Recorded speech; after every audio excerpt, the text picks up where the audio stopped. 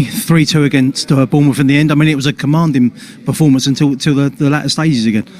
I think until the 3-0 we played very well. We had the game under control. I think then we start playing special passes. I think as a team we have to do a lot better than that. We have to kill the game, control the game more, and I think like I said, we have to play as adults then. And I think then we're sort of childish that we want to do special ball every time, and then it's not. Of course, you concede 2 goals, you can look at the defense, but I think it's a team thing, and I think we have to be a lot more adults in that way.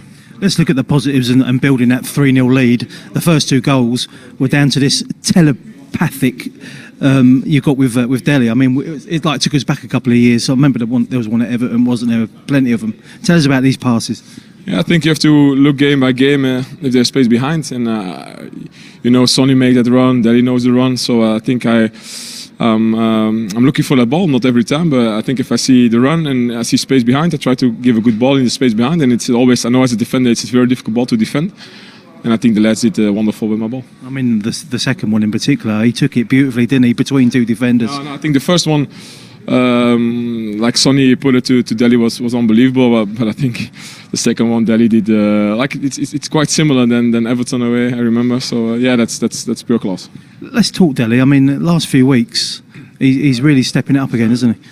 Yeah, I think he's playing in his way. His qualities. He knows he can run, he can pass the ball, and he comes in front of goal, and he's very clinical. I think that's the Delhi we want to see.